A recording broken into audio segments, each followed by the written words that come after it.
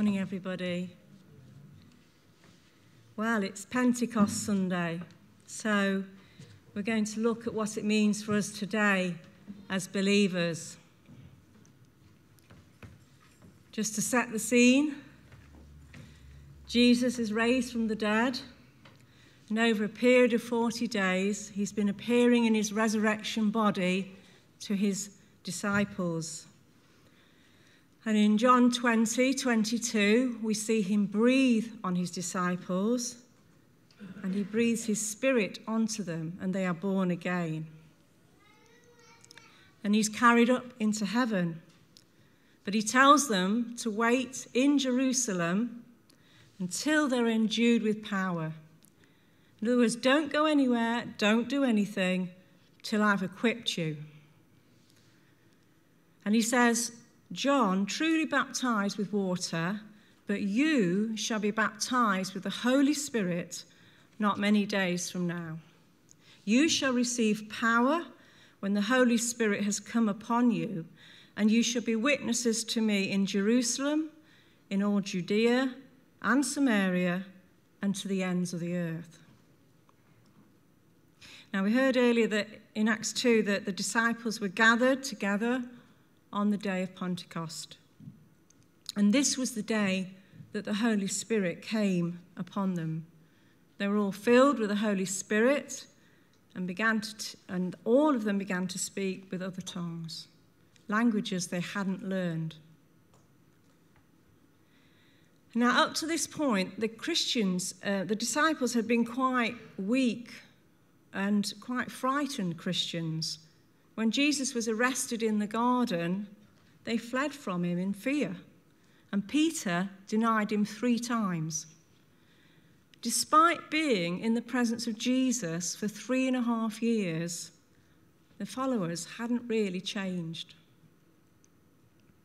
But as soon as they received the Holy Spirit, Peter started proclaiming the gospel of Jesus with great boldness and addressed a city of thousands.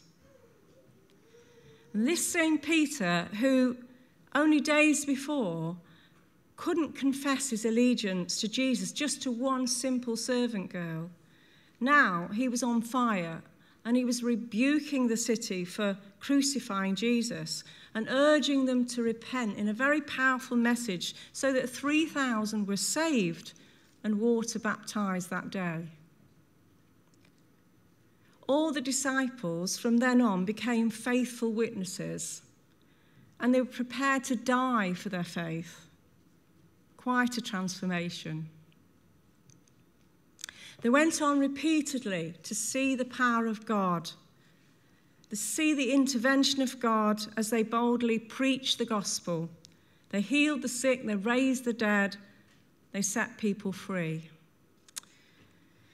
And this day of Pentecost marked the beginning of the church and a new era foretold by the prophet Joel, as we've heard earlier.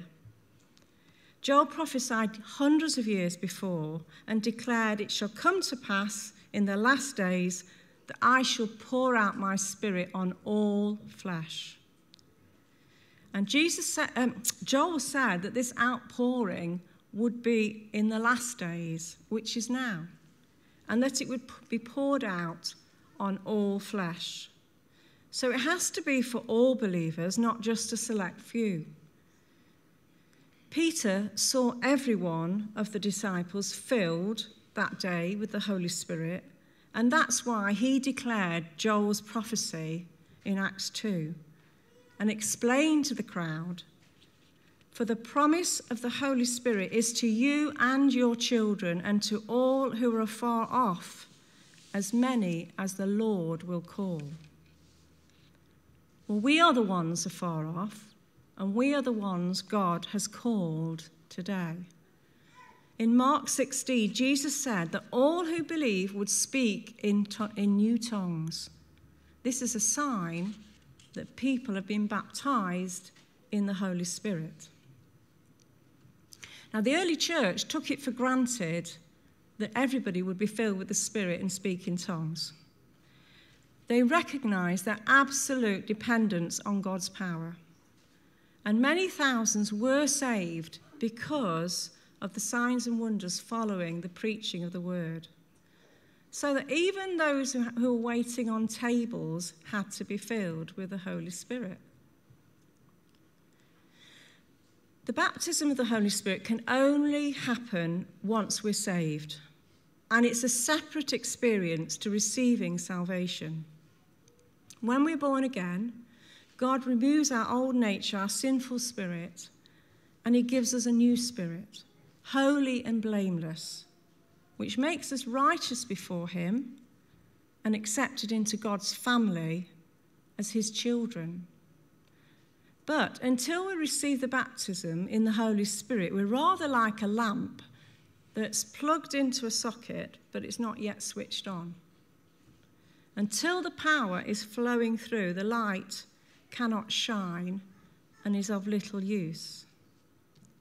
We can be saved, but never get switched on to the power. We'll still get to heaven, but our ministry will be limited. Jesus described the baptism in the Holy Spirit as like living water flowing out in power to others like a river.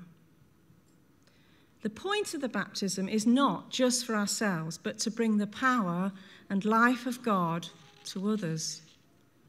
And once baptized in the Spirit, there are 9 other gifts that we can receive at various times, which the Holy Spirit gives us as and when they're needed. And this is at the Holy Spirit's discretion. The Bible tells us to earnestly desire these gifts, but the Holy Spirit won't force anything on us, so he looks for willing participants. And these gifts, if you want to look at them further, are in 1 Corinthians 12. And they enable us to have supernatural wisdom and knowledge about situations we could not otherwise have. It enables us to minister to people with healings and miracles, and also encourage people with words of prophecy and direction. When the disciples began to speak in other tongues on the day of Pentecost, they were all speaking in languages they had never learned. And this heavenly language of the Holy Spirit is for everyone who has been baptized in the Spirit.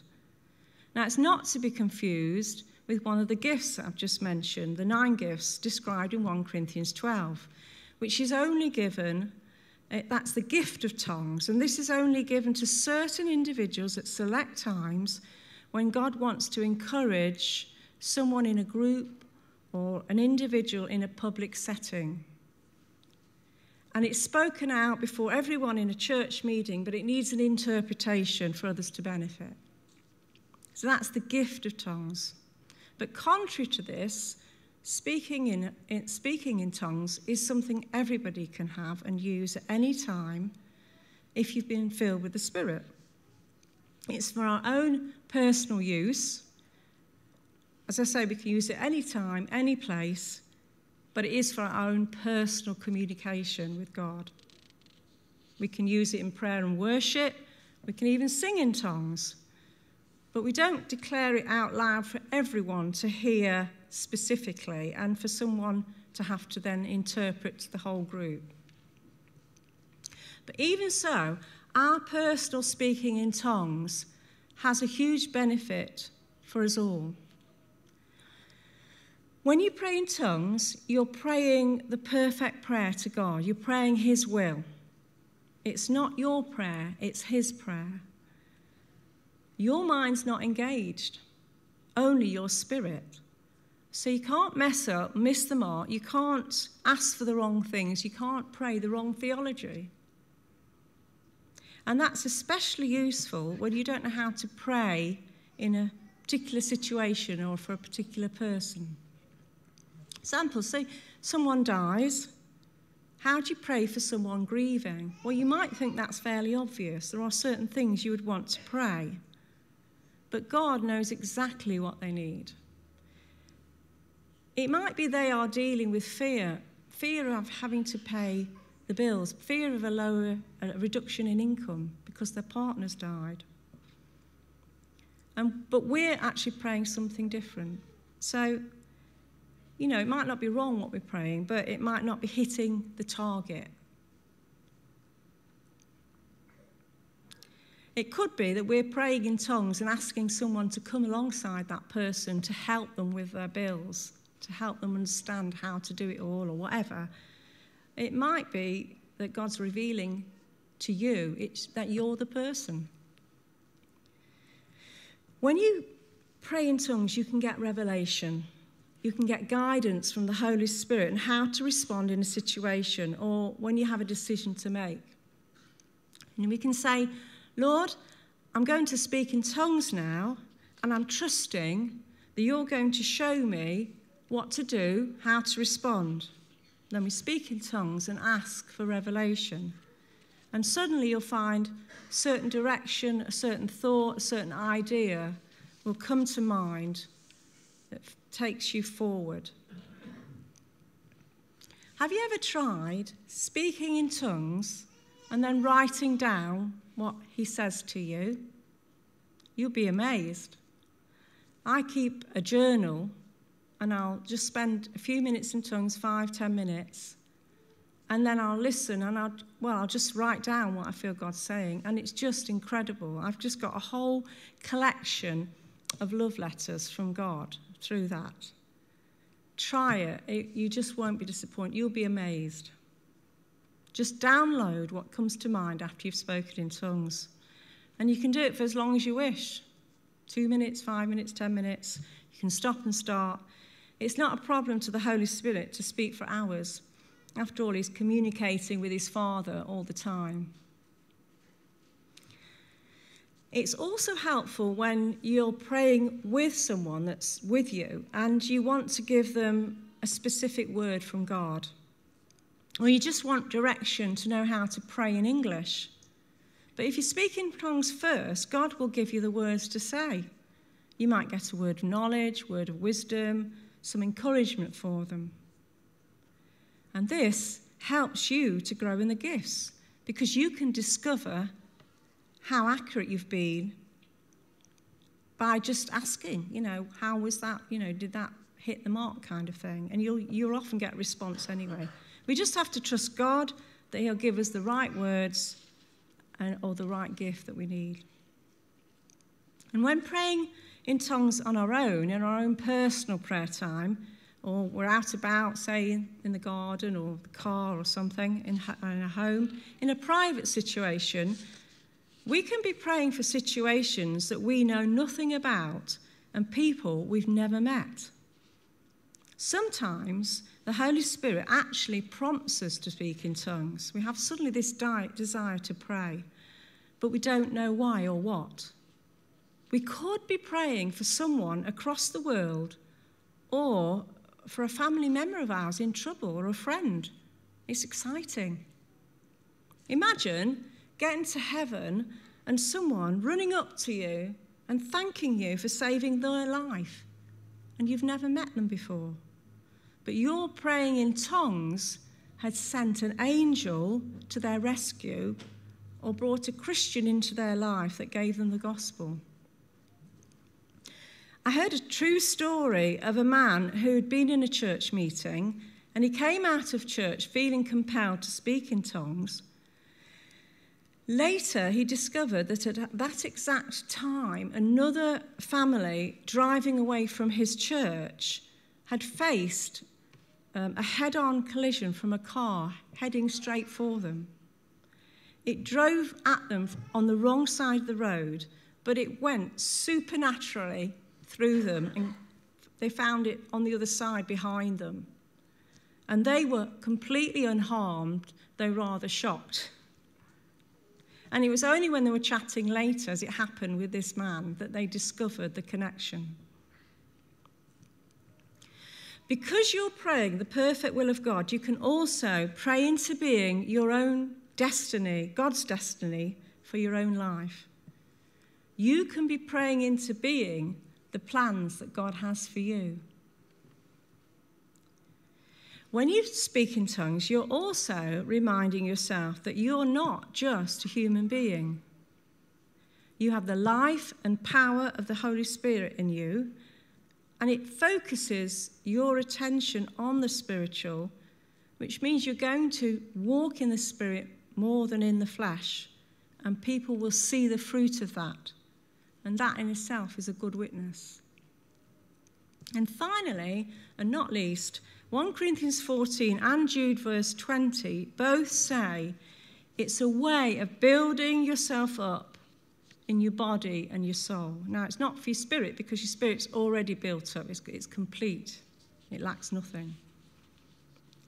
So speaking in tongues lifts you up, strengthens and energizes you. It fights off depression and anxiety.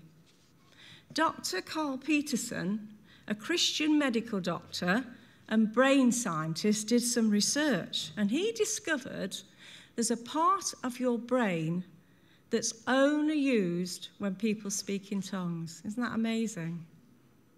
Just think, God designed a little bit of our brain specifically for praying in tongues in everyone's brain, right from the beginning of time, right from Adam and Eve, in preparation for speaking in tongues in the church age. Other studies using the MRI scan showed that the language areas and the willful part of the brain where we purpose what to do according to our will, these were relatively quiet when speaking in tongues. And this was compared to a group of nuns just praying with their own mind and their own language. And in this case, the areas of language and will in the brain were still very much in use. And the studies also showed a release of endorphins when speaking in tongues, chemicals such as serotonin and dopamine that bring an uplift in mood. They act as painkillers, and they increase the immune system by 35 to 40%, which is clearly good for our health. Isn't God good? A study of 1,000 men who spoke in tongues showed a reduction in their reaction to normal things that would stress them. They coped better, they kept calmer. So, praying in tongues, though done privately, impacts those around us because it makes us happier, more positive, more fruitful. It also enables God to act on our behalf, both for ourselves and others, in ways we could never have thought to pray. So for all these reasons, speaking in tongues is something to be very much sought after, along with the baptism of the Holy Spirit. And God must have wanted us all to use it because he put it in our brains. He prepared our brains for it. After the disciples were baptized, they repeatedly saw the miraculous power of God as they boldly preached the gospel. They healed the sick, they raised the dead, they set people free. And God desires us to receive the baptism because such signs and wonders demonstrate the reality, the power, and the love of God. We ought to pray in tongues daily and frequently, because we can't function fully for God without it. Paul said he prayed in tongues more than anyone else. And we find that the great men and women of God, you often see that they were very into praying in tongues. We can always ask for a refilling and start reusing our gifts at any time. We can practice when in a home or in the car. The more we use it, the more it develops. It's like a child learning its language for the first time. You might be thinking, well, I asked for the Holy Spirit, but since I don't speak in tongues, I can't have been filled. Well, speaking in tongues is a sign, but it's only a sign. And if you've asked for the baptism, then you have already received. Luke 11, verses 11 to 13 says, and it's Jesus speaking, he said, "If your earthly fathers who are evil know how to give good gifts to your children, how much more will your heavenly Father give the Holy Spirit to those who ask him. It's a good gift, and God promises to all who are born again. Paul encourages all to eagerly desire the gifts. Speaking in tongues is just the beginning. For some, listening here now, baptism might seem strange, even something to avoid. But God only gives us good gifts. And in the early church, it was part of the normal Christian life. God's wanting us all to worship him in spirit and in truth. Speaking in tongues is the perfect way to communicate with him. Doesn't mean we don't speak in English, our own language too, of course. You may be thinking, well, I haven't been baptized in water yet. But water baptism, though highly recommended because it's a statement, it's a declaration of your faith, it doesn't make you a Christian. It's just a confirmation of what you've already done and what's already happened in your life. So it doesn't have to happen first before you get filled with the Spirit. You simply need to be born again to receive the baptism in the Spirit. It is best to be filled with the Holy Spirit as soon as possible, when you're born again even, but you can receive this any time. Speaking in tongues is a clear sign that you've received the baptism in the Holy Spirit, but it's only a sign. When I received the baptism, I didn't speak in tongues for about another week, and that was because I was rather wary of it. But during that week, I had a strong prompting by the Holy Spirit to start speaking in tongues, but I felt just very self-conscious and resisted it. And you might be feeling that way, but please don't let that stop you receiving the baptism. It's a good gift from God. You might be wary of speaking tongues because you think it's going to take you over, you're not in control. The Holy Spirit will never force himself on you. He waits for your cooperation. You just have to yield to him and choose to open your mouth and use your tongue to speak. Then in faith, let the Holy Spirit speak. And you can stop and start speaking tongues at any time. You're in complete control of when you do and don't use the gift. And it's quite common to think, actually, at first, you're making it up. But your brain isn't engaged. The words are coming from the Holy Spirit. I began to realise this heavenly language was real. I tried when I was speaking in tongues, I thought, right, I'm going to say my 2 times table in my head at the same time, and I managed to do it. And I thought, wow, that's amazing. So my brain was engaged. My brain wasn't engaged, just my spirit. People's experiences of receiving the baptism can be very different, but one thing is certain. Your loving Heavenly Father wants you to receive it for yourself if you haven't already, and he wants you to increase your use of the gifts if you have.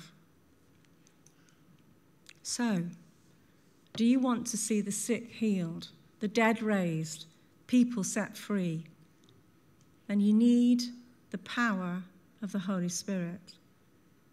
Do you want to have words of knowledge and God-given encouragement for the weary, the broken, the discouraged? Do you want to draw people into the kingdom? Then you need the gifts and the boldness that comes with baptism in the Spirit. Do you want to pray perfect prayers and see the will of God come to pass in your life and others? Then you need to speak in tongues. To be baptized in the Spirit is the second most important decision you'll make after being born again. So, firstly, I'm going to give opportunity for people here to give their life to Jesus if they haven't already. There's no better time to do it than today. Don't go another day without knowing the love, the joy, the peace and the protection of God. Make your peace with God. No one knows the hour or day when our time on earth is over. Make your decision to surrender your life to God before it's too late. And unless we're born again with his Spirit in this life, we cannot see the kingdom of heaven. Jesus is the only way to God. He's the truth and he's our life. And he said, no one comes to the Father except through me. So I'm going to say a prayer which, if you repeat after me, will save you and bring you into God's kingdom. God will become your loving, heavenly Father, and you'll have nothing to fear ever again. You'll be safe in his arms. You'll be assured of a wonderful future with God forevermore. You'll be in his kingdom, free of pain, anxiety, and suffering once you go into his kingdom in heaven. Church, could you please help me by joining in so that we can pray this together and so no one feels singled out? Because I'm going to say this prayer and I'd like you all to repeat it after me so that those who do want to receive Jesus can receive it, speak it out. Okay, so we're going to pray. So if you want to receive Jesus into your life for the first time, pray alongside the rest of the church. Repeat after me. Dear Lord Jesus, thank you for loving me. I'm sorry for my sin because it hurt you. My sin hurt me and it hurt others. Thank you for taking my punishment on the cross. You paid the price for my sin. Thank you, I'm forgiven every sin, past, present, and future.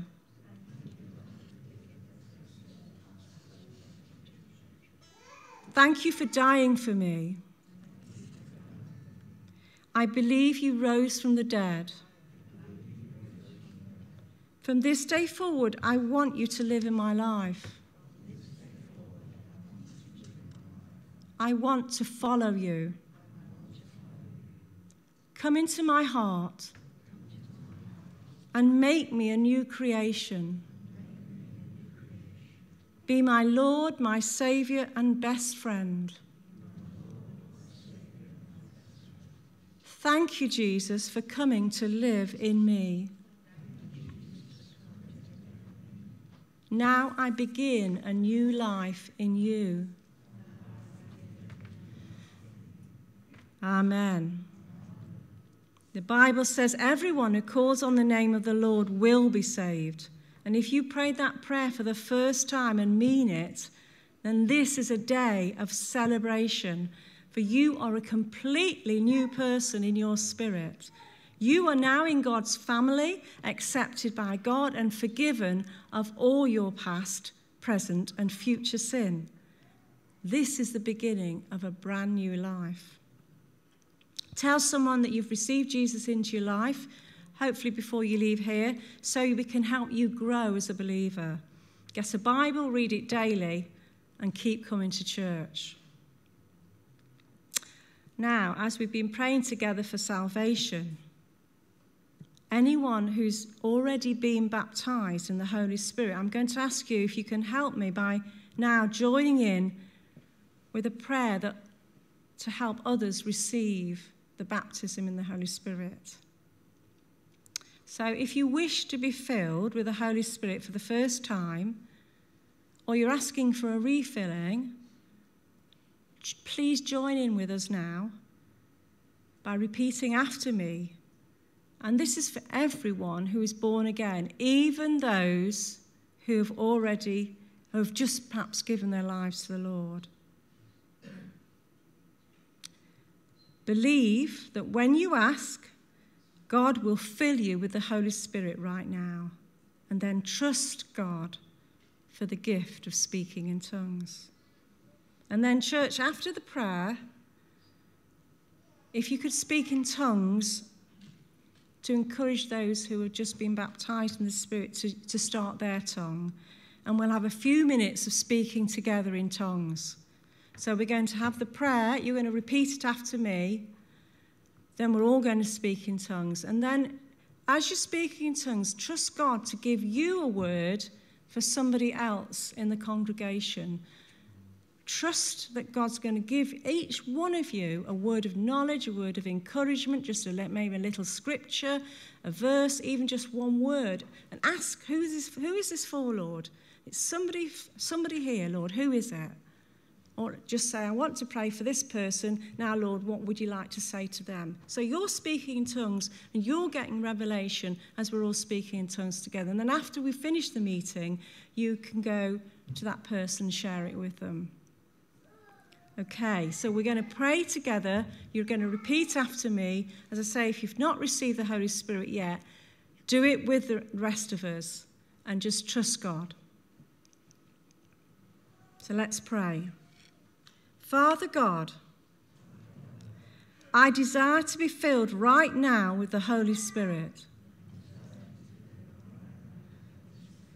Fill me afresh. Fill me anew. I thank you that I am receiving the gift of the Holy Spirit right now.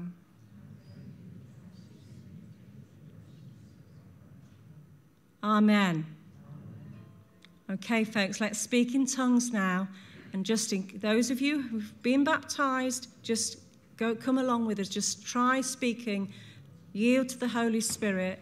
And let the Holy Spirit speak through you. Yasakura mandada, sikura manda, sakura mandanda.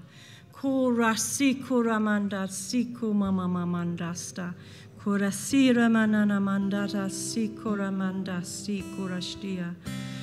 Kura sakabada, sikura manda, sikura mandas. Church, ask for those words of knowledge and revelation, words of encouragement. Kura sikura mandasta, kura mandandi sura sa. Kura sikura mambara so kukikara mandasta. Pura sira mama mandasta, kuna mandista.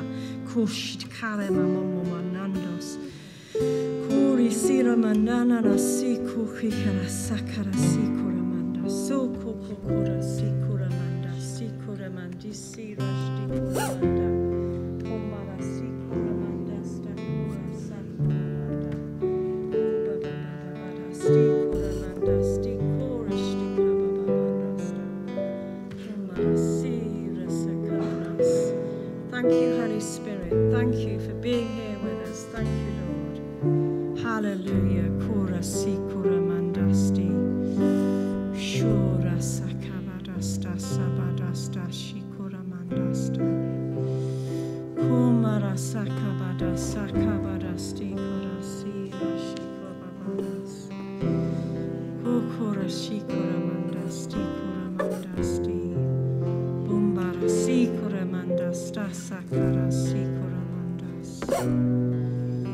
Kumara sakara stikura mandara bandara sikura mandas. Boom bara shikura sakara sikura mandas stikura mandas.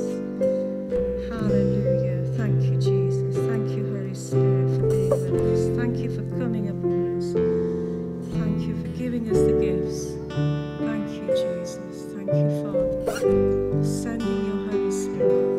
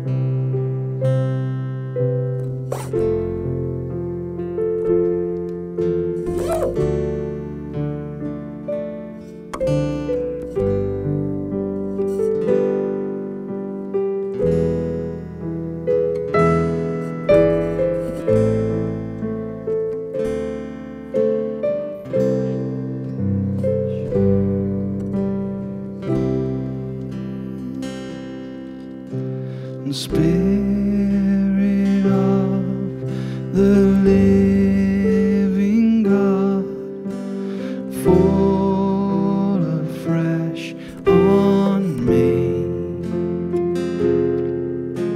Spirit of the living God, fall afresh on me.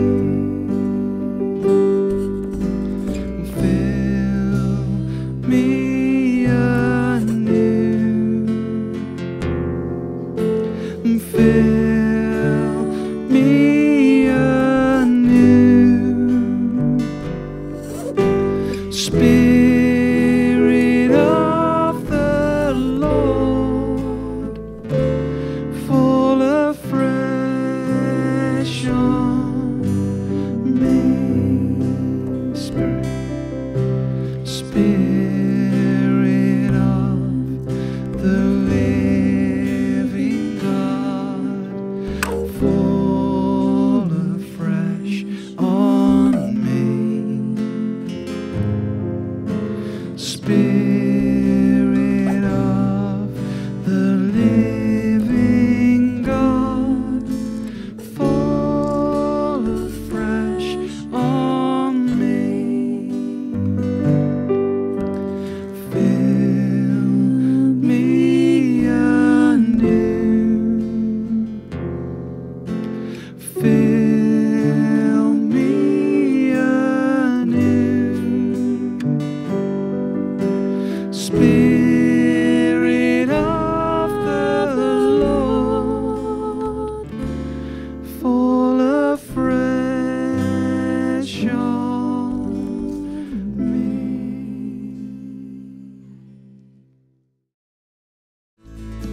There is no God like Jehovah. There is no God like Jehovah. There is no